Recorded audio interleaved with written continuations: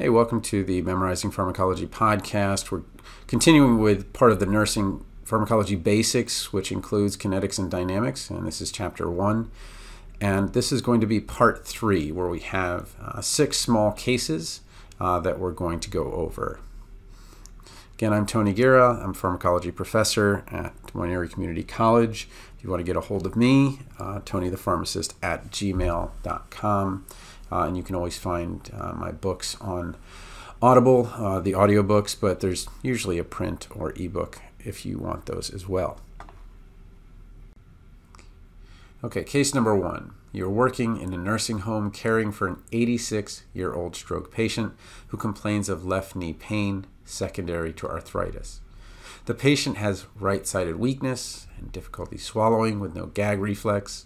You review the patient's MAR and note the provider has prescribed acetaminophen 325, either per oral or per rectal route. Which route would you choose and why? When we see that we have kind of this 50-50, we want to look into the case and see, well, what would make one significantly better than the other? And the difficulty swallowing with no gag reflex, if you were to circle something, that would be it. And what our word that isn't in here, our real concern is aspiration. And because we're worried about aspirating, that's why we would prescribe the rectal route or prefer the rectal route.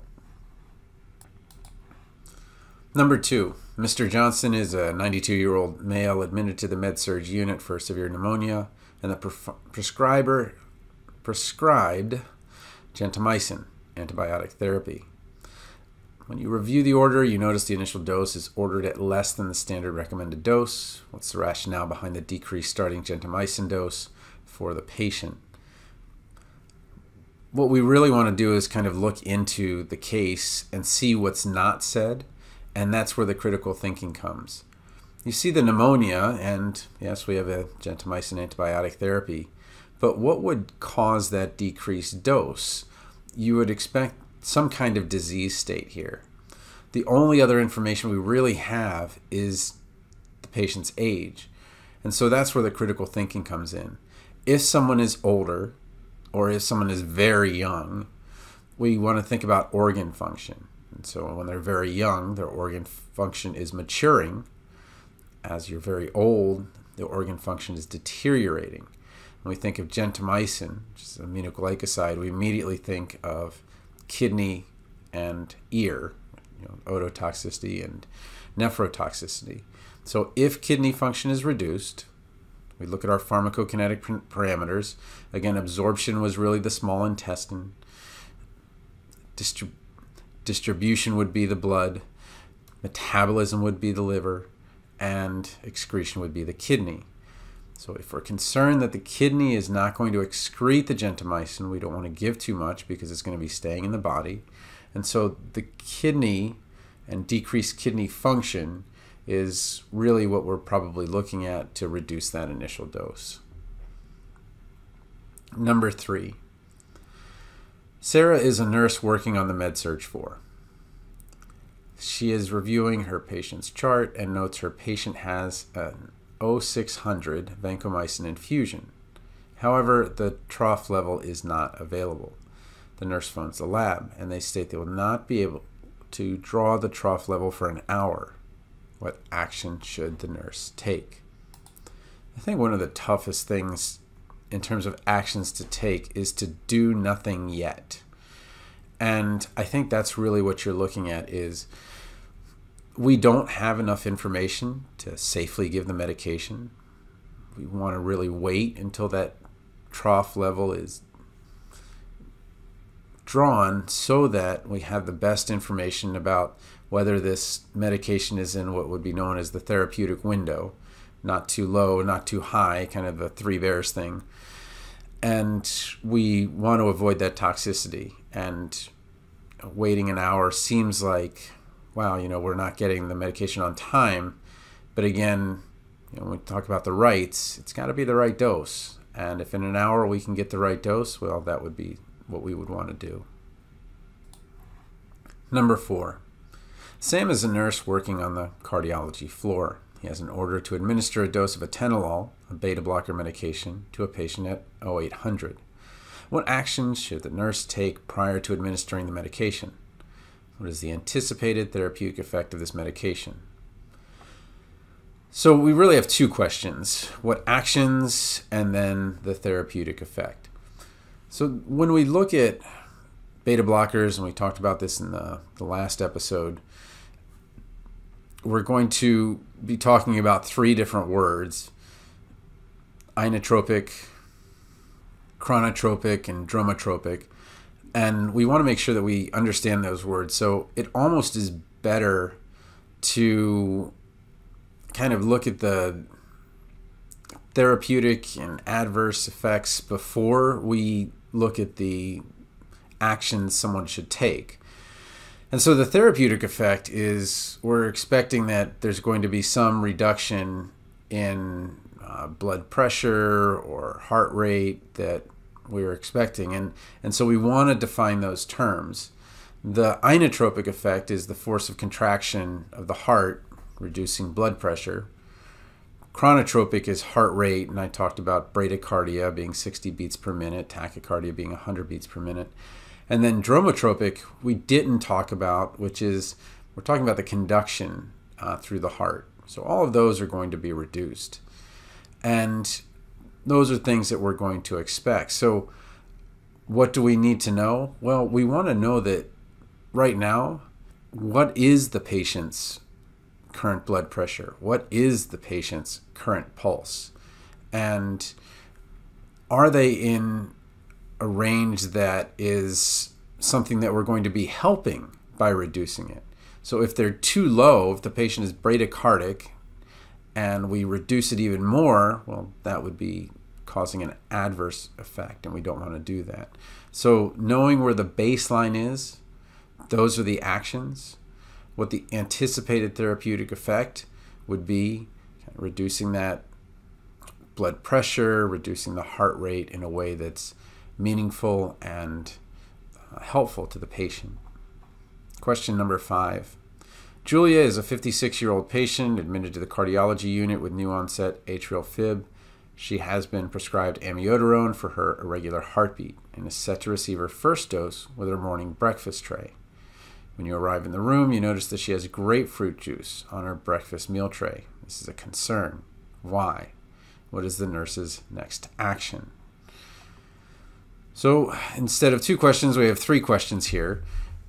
Is this a concern? And we're really saying, is there something we need to do? Is there something we need to worry about? And the answer is yes there. But why is kind of the critical thinking part, and then what are you going to do about it? When we talk about amiodarone and grapefruit juice, we're talking about enzymatic inhibition. And when we talk about something like that, we really want to talk about both sides. Okay?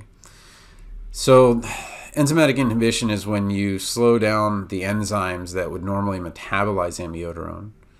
And if you slow that down, we're going to increase the levels of the medication in the patient.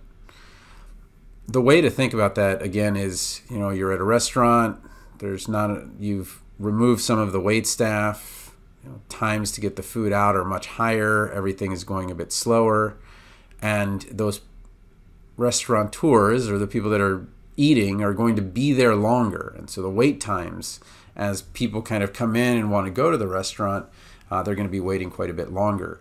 And so you get kind of this real backlog. The same is true with the amiodarone. We don't want to have extra amiodarone around.